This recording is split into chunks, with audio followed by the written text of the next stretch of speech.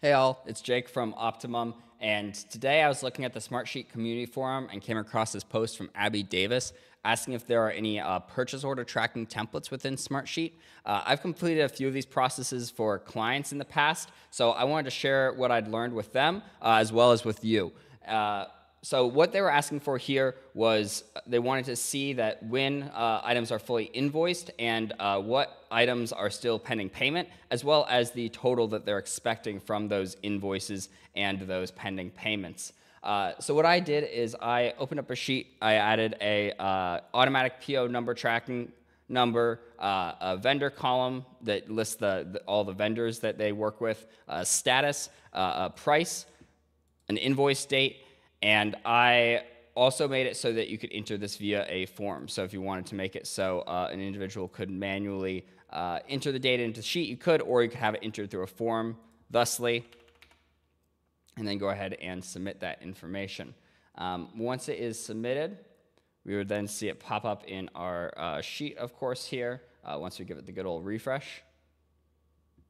And we'll see this line item populate. Now, what we can do on top of this is I wanted to automate basically everything having to do with the invoice, right? So what Abby wanted to do was add an invoice to each line as an attachment, and then using that, I decided to trigger both a status update and a date recording. And how I did that was pretty easy. I just went into the automation tab here, and I created two different workflows. One that was for updating the status when an attachment is added, and the other for recording a date when the attachment is added, right? So that whenever an invoice is attached to a particular purchase order on a line, it both updates the status from new to invoice paid, and from a blank date to the invoice date, so we can always track how long it's been since we issued that invoice. Having that information there, that would allow us to send out additional alerts both to clients or internally, telling us like how long it's been since something's been due, if something's still pending, all that good stuff. So this allows a lot of additional kind of functionality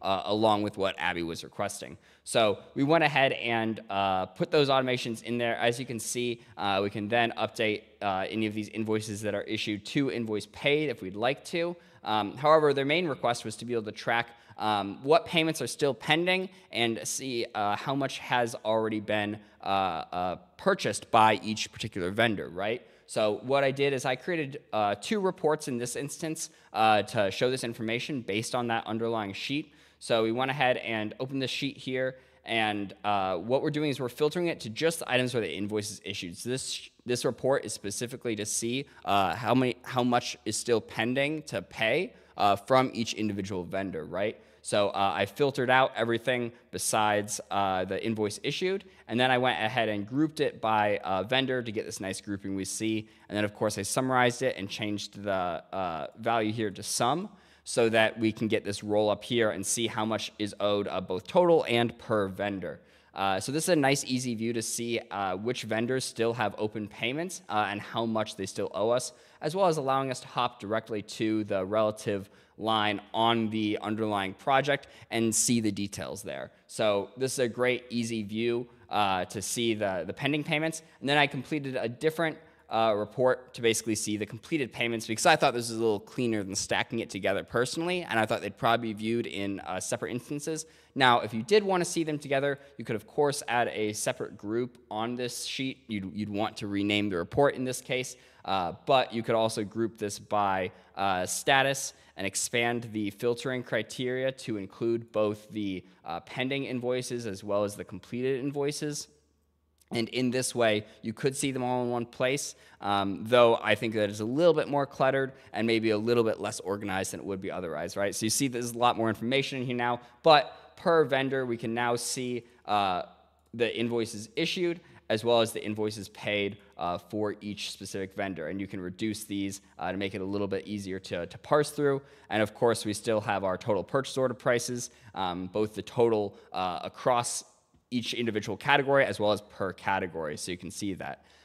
So this is a good way to show them together if you'd like. You could also do this with a sheet with cross-sheet formulas and show it that way. You'd want to do it that way if you wanted to, say, graph this information. However, I thought this gave a little bit of added functionality because of that ability to link down to the underlying, have the invoice attachment right there, ready to use.